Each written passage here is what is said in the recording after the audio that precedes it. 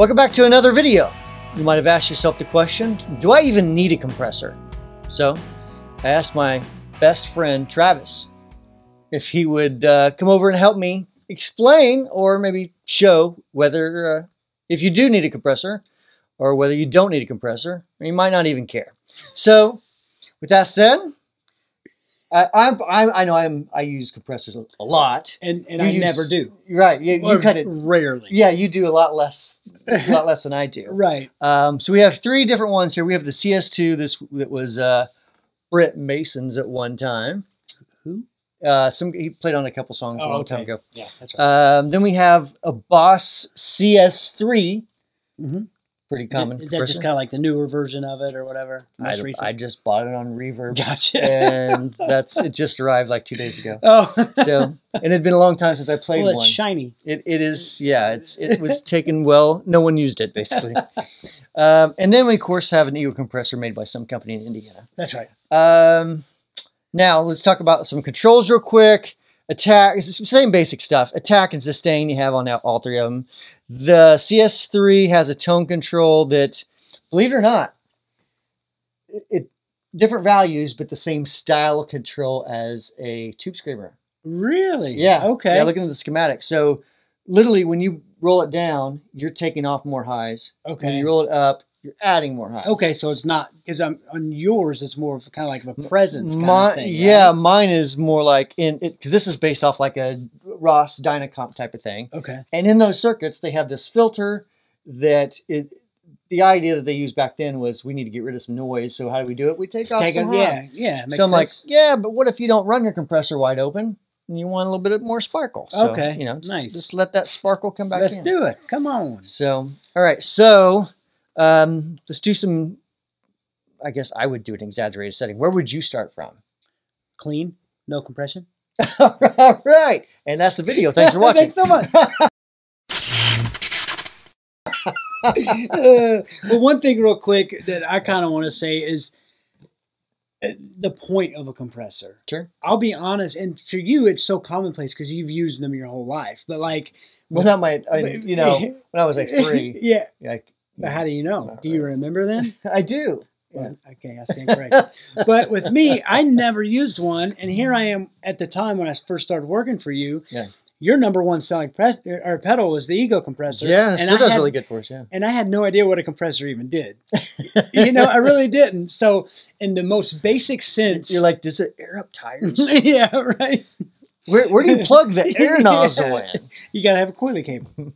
But in the most basic sense, and correct me if I'm wrong, dumbing it down to a guitar player's standpoint, and I'm referring to me there, you're evening out dynamics and level.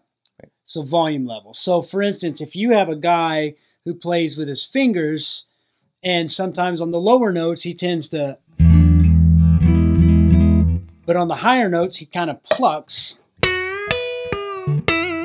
Well, a lot of times that's not going to mesh real well together. And it's just going to be all over the place to where a compressor can kind of, I kind of say tames the valleys and, you know, or tames the peaks and boosts the valleys or whatever, however you want to put it. Smooths it out. Yeah, smooths it out. So another thing to kind of keep in mind is if you play with a lot of gain, you may not need a compressor as much as if you play mostly clean. And that's another thing Brian taught me, because a lot of these country guys, when they play kind of clean, they want a compressor.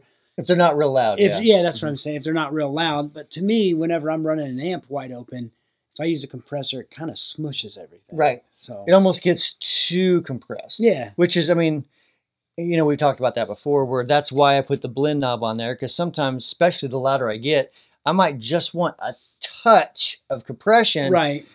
And the sustain and the attack knob they just don't do that. They really don't. I mean, you really, no matter how you set it, basically imagine that you have, like, if your signal, when you hit it real hard, it spikes. Yeah, even with the attack and sustain all the way down, it's still going to, like, kind of stop it from going too much. Yeah. So you kind of you still lose some dynamics. And here, let's just, let's pull out the Boss here. Since it doesn't have a blend knob, roll it all the way down. Oh, sorry. No, you're fine.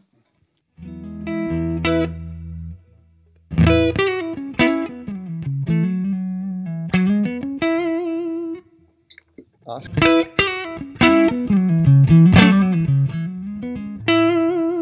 Back on.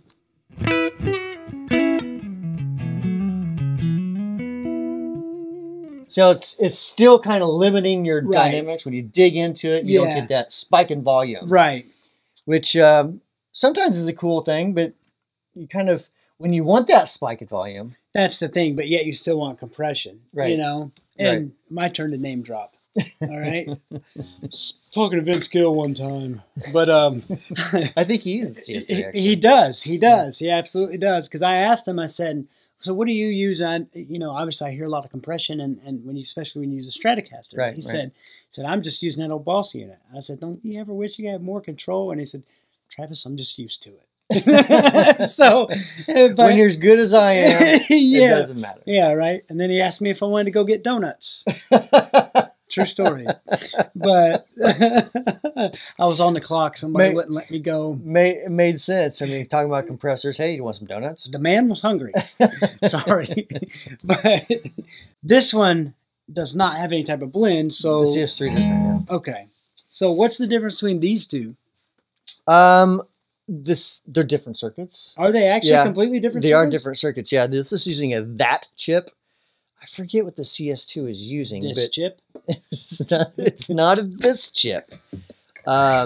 It's really not. But it is, I think, if I recall right, it's been a while since I've seen the schematic. I think it's more along the lines of what you're going to have with a Rosser Dynacomp style, but I don't think it's the same chip. But I could be wrong. I'm sure someone will correct me in the comments and hate me forever. So, anyways, let's try the same thing. Let's slow everything down except for the volume. And I'll just kind of play the same lick or whatever.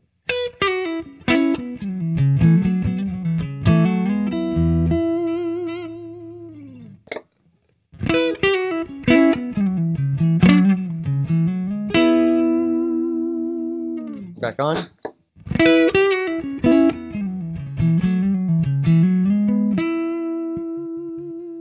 That one seems like it's a little better at that. Absolutely. Yeah. It's way... This word gets so overused. It's more musical. But I mean, it's chewy yet transparent. Yeah, chewy, transparent. With a hint of wood. Yeah, and haunting. A very haunting type of clean. But no, this actually, it's a good sounding unit. But no, it actually, to me, it sounds way better than that one. I don't know. Yeah, that's just my ear. And then the Ego, it's kind of an unfair comparison because you have the blend control. So no matter how I set the sustain and attack, it's still going to be pretty much the clean signal. Right. You know? Right. So go figure. But, but we'll add it in. No, let's do the same thing. Let's roll the attack, sustain all the way down. We'll turn the blend all the way up. And we'll try the same thing. All right.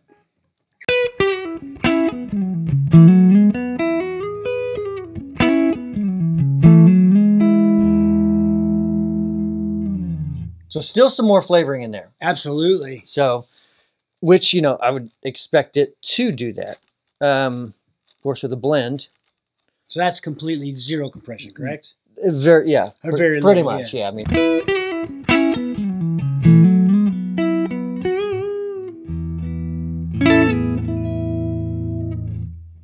Oh, did you want to keep turning it up? Yeah, so let me turn it off again.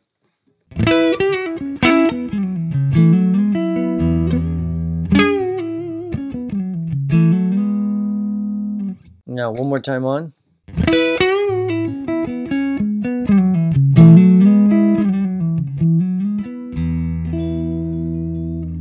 So a little bit of sweetness. That's exactly what I was going to say. It sweetens it up. Like that one, I dig that the most because it's not so, like, I'll be honest, I don't like the sound of that real squishy. Even, like, it's gotten so bad to where I can hear it on a lot of records and a lot of live performances to where I don't care for it, to where this still sounds like it's smoothed out, sweetened up, but it doesn't have that real squishy, just, compressed sound. Right, not at that setting for sure. Right.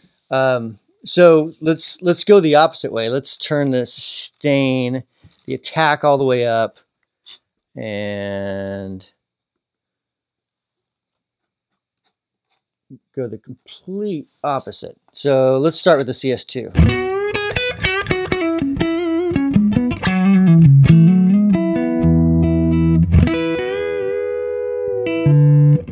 And see what drove very chewy. Yeah, what drove me nuts about that was I wanted this note to be way louder than this note. Right. But it's going to, and it wasn't. Yeah. So to me, that chokes me. Like you were saying, takes the dynamics away. It does, yeah. Now, keep in mind, this is. I actually like the chip inside here to nerd out a little bit. It's from a company called That. I don't know why they're called That. I'm sure it's an acronym for something, but it's they actually it's actually a pretty cool chip. I'm just not a fan of the way it was implemented. Okay, let's go with from there. Yeah, but I mean, it has its place. I'm not knocking the CS3. Right.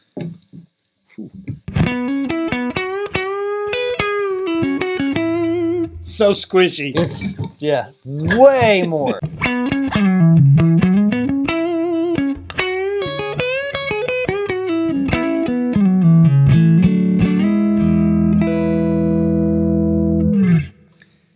I feel like you can't even convey the fact that I'm playing at different dynamics across different strings. It's all the same. Yeah, if you play light, it sounds like that. If you play hard, it sounds like that. I promise I'm varying my dynamics. But. So, and the ego, of course. So.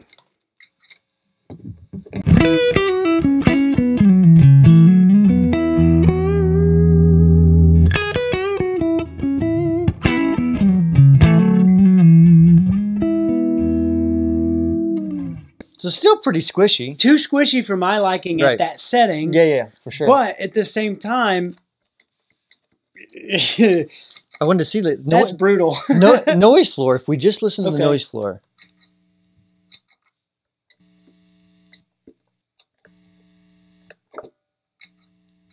So nice. A little quieter. Yeah, absolutely. A little quieter. Quite. I don't know how much it's going to pick up there, but in the room, it's quite a bit quieter. Right. It's your pedal, so you're going to say it's quieter. It's probably the best compressor you could buy. No.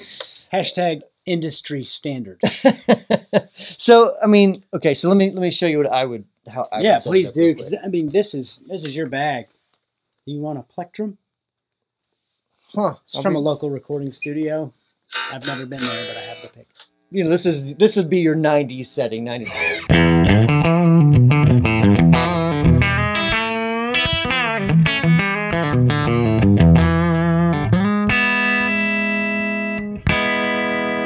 You need the strap. Oh, sorry. Me and straps, we just No, at least you got locks on this one. That's true. You got to.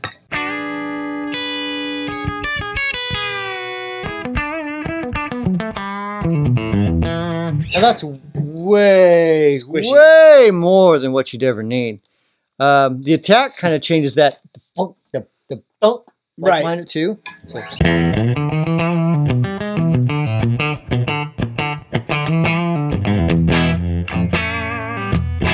You know, versus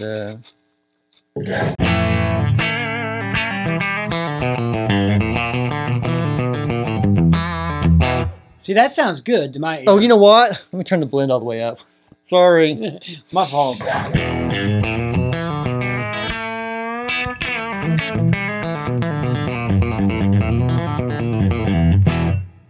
With the... You forgot one. There it is. With the attack all the way down.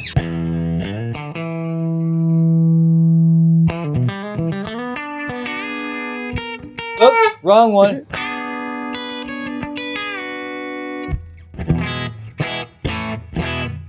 But I mean, you know, back in the 90s, that's what everyone was doing. They're using a ton of compression, and not so much anymore. So now, you know, what they do is just on the back end. Yeah, more on mastering or whatever. Yeah, I mean, whenever I've recorded, Empirical Labs makes a rack unit called the Distressor. Sounds great on guitars. So I would never, in that situation, put it on a pedal board. But yeah, and that's a bit of a different type of compressor too. Yeah, complete. Yeah. So, like there's an 1176 that's real popular called like the Cali 76 or something. Right. Which is more like a studio type of compressor where it will squash, but it's just a different thing altogether. That's the one that all the radio stations used to have back in the days, 1176. Yeah, that was one of the So it would hit that before it hit the radio waves to even out those volume levels. Right, which is what they use the Cali 76 for now too. Okay, really? No. So yeah, so what I do, I'll just run the blend just about where I start hearing it and feeling it. That's still a little bit too much for me.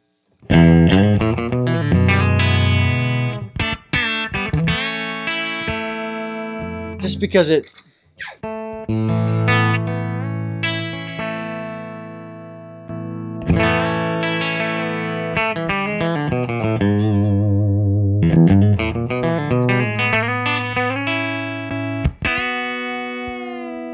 You know, it just... Yep. It just adds some sweetening to it without being like a compressed effect. Right. You know, versus, you know, let's run the Boss here. Which, I mean, again, not knocking It's it, but on or off. It's got so much compression. Whoops.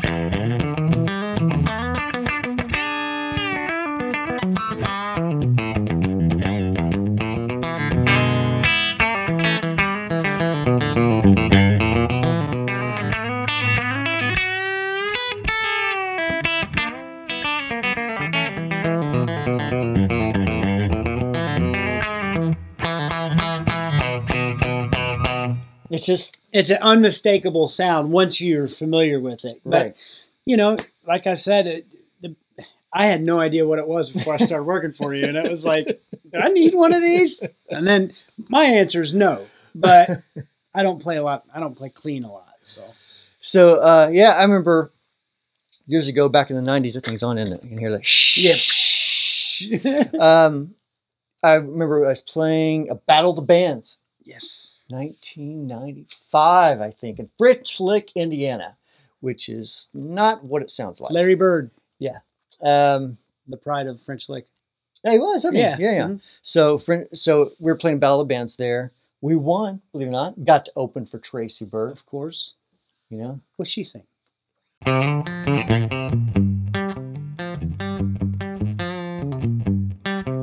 Chattahoochee. Chattahoochee.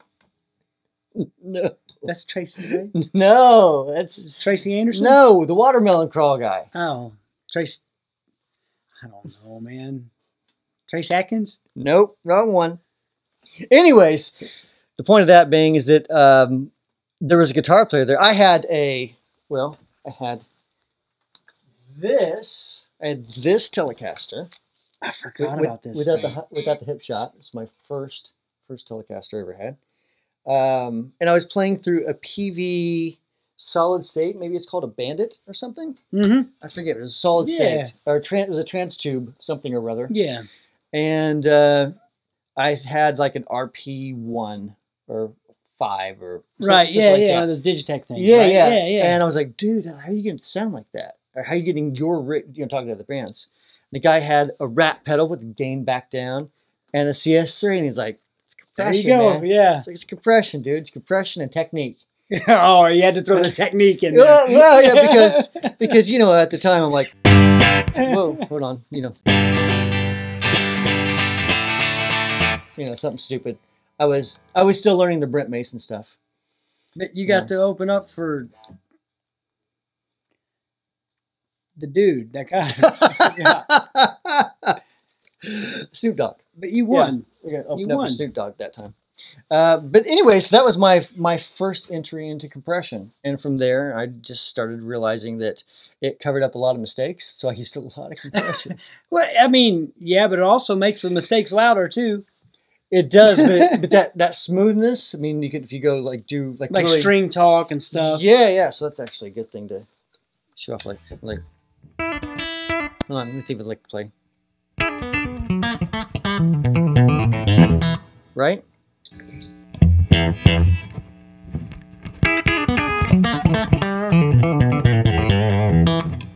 Yeah, you don't hear a lot of the, I call it string talk. I don't know what it's really called, but just, you know, when you can hear the left hand doing things, you know what I mean? Yeah.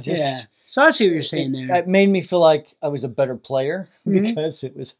And let's face it, what it all boils down to is if you feel like you're a better player, you're more inspired and you're going to play more. Right. You know, so if an effect makes you play more, then it does make you a better player. Arguably, yes. Yeah. I missed. There we go. All right. So, anything else that you got on compressors before we throw a dirt pedal in front of this guy or in the back of this guy? I think my knowledge has been exhausted on compression. All right. So the next question is, obviously people are going to want to use dirt with it. There's another video on here I've already done called about, do you want to run your drive before or after your compressor? It might be run compressor before or after drive, something like that, but it's already on the channel, so I'm not going to really demo that too much. But the idea being that even with a distortion pedal that's technically going to compress things, albeit in a different way than that's compressing, but it's still squashing down some of that stuff and then clipping the signal, which then creates distortion, et cetera, et cetera. So sometimes you need it, sometimes you don't. So might as well do a little demo. Yeah. Do it.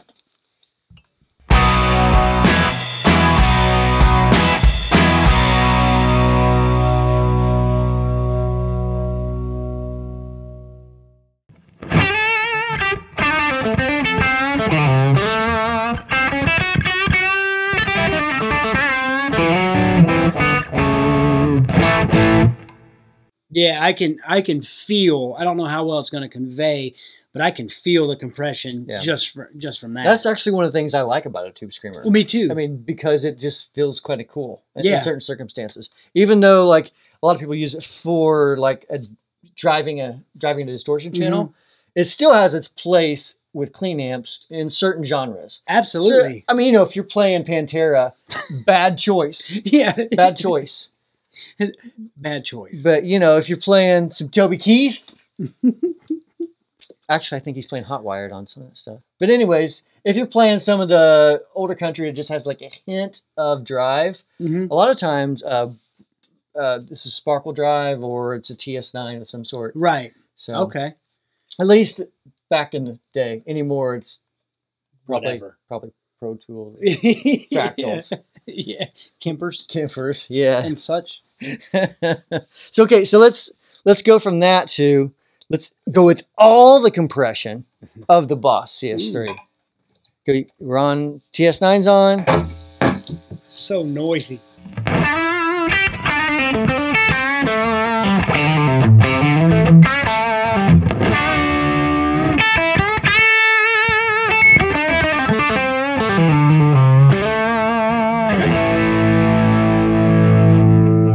Hold a note out though.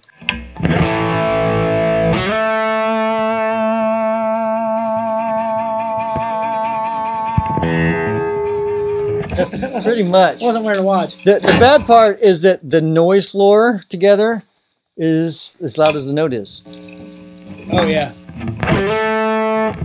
Whoa, you're not exaggerating.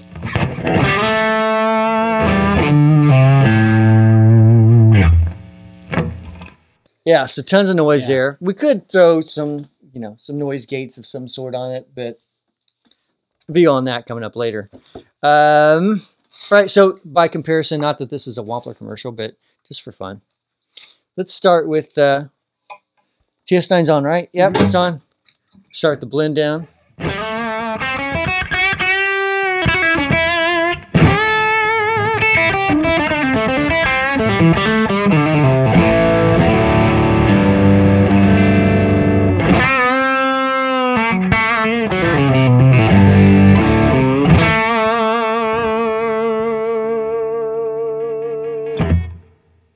So much more usable. Much more usable. Still a ton of compression. Right, and that's why I say it'd be too much for me, because I'm getting a lot of compression just, out of the tube screamer, and plus I normally, we run our amps louder than that when we're gigging, and there's never an always and never never, but a lot of times the louder your amp, the more it compresses. Right. So in my situation, so when I do that and a tube screamer on top, it eliminates my need for compression. So let's just for fun here, let's turn the amp way up. I'll attenuate it so we're not getting killed. But driving it hard. Yeah. All right. Clap on, clap off. The clapper. All right, so now we're in the bravado. We're turned up quite a bit to right where it just starts to start distorting a little bit. And let's hear what kind of compression that just the tube amp is going to get. Yeah. And again, since we're attenuated down quite a bit, it's about talking level actually in here because we're attenuating from the speaker. So you're not really going to get the compression from speakers and stuff like that. So this is just tube circuitry through the transformer. So it's a little bit different in real world practice, but it's still going to give you 95%. That's right. So that's right. So this is just the bypass signal. Just the bypass signal.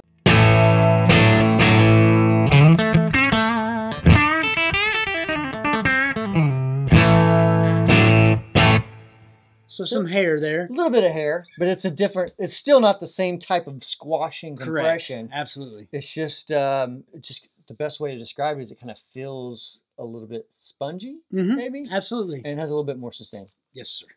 So if we add compression onto that, first of all, let's want to add drive or just compression? Let's go all three. So first of all, let's add drive.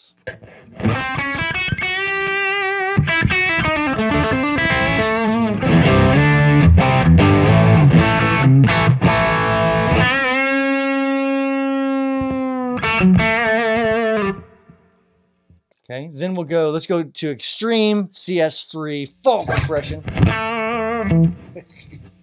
It messes with me a little bit. A little bit.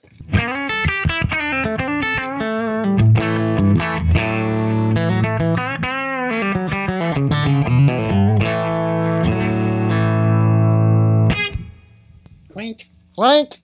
I love that note. And then let's go, again, ego, we'll run the blend down a little bit.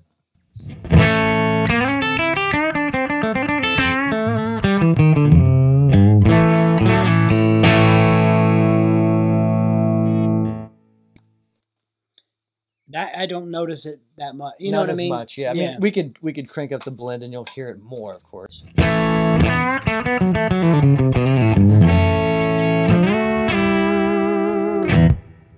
So there you go. What about all three? Did we run all three? I don't think we ran gain and all right, so let's go gain. Which compressor you want to run on? Let's do the, okay, CS3 first? Yeah. Wow, that is noisy. Yes. Because basically, real quick, the reason why it's so noisy and a lot of people complain about compressors being noisy is because any noise whatsoever is compressed and amplified and amplified up to the point of squashing down. Right. So the threshold. Right. So, and since the CS3 has so much more compression than that another style of Dynacomp or whatever, then you're gonna have more noise. I mean, well, I've changed my mind. Let's do the ego. Let's just for compression's sake. For compression's sake, let's compare.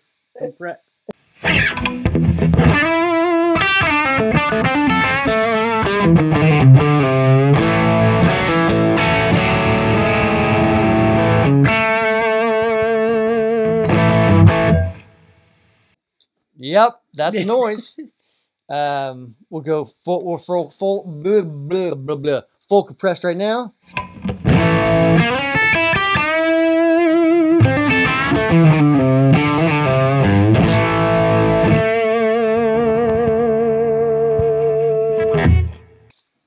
And then did we already do that? We didn't already do that. I don't think we did. Okay, so.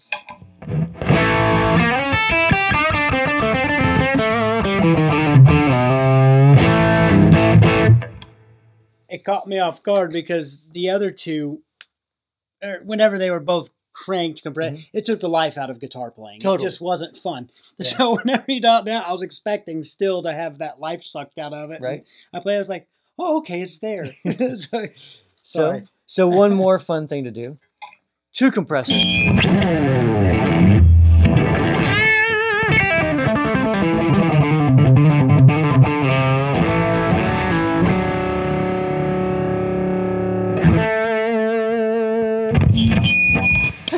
So that's with TS9, just the two compressors by itself.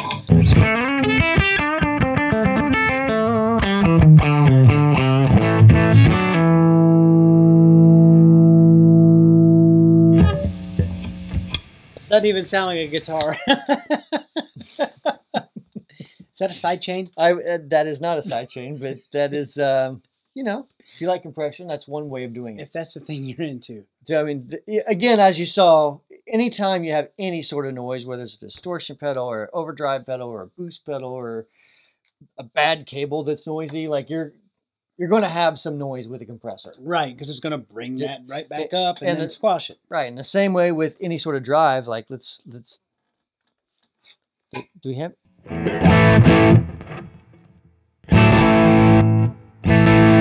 So even with the TS9, there's a little bit of noise there, just because. Oh, I didn't know. I was sorry. Yeah, Yeah. So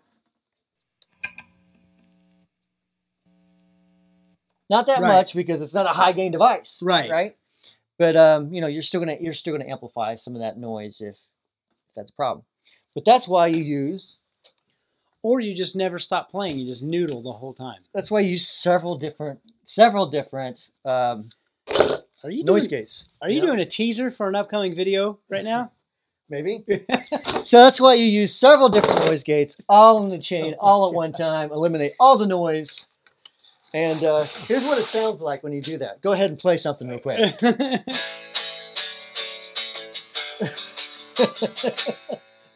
Perfect.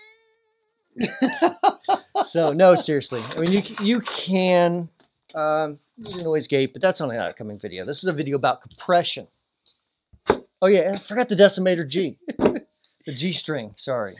That's my decimator G. That was dumb. That was dumb. Cut that. That's stupid. All right. So hope this video helped you. Hope you liked it. If you have any comments, questions, you can always comment below. Make sure you subscribe to the channel. Make sure you click the little bell to be notified. Make sure you... That's basically all I got. Thanks for listening. Thanks for watching, rather. Yep. You could be listening, really. I know. Sometimes. Unless you're reading some captions. People drive... you'll be reading captions. Some people drive down the road watching YouTube videos. Been there. Ooh. Not watching, but listening, rather. Actually, I have seen some people watching YouTube videos as well. Yeah.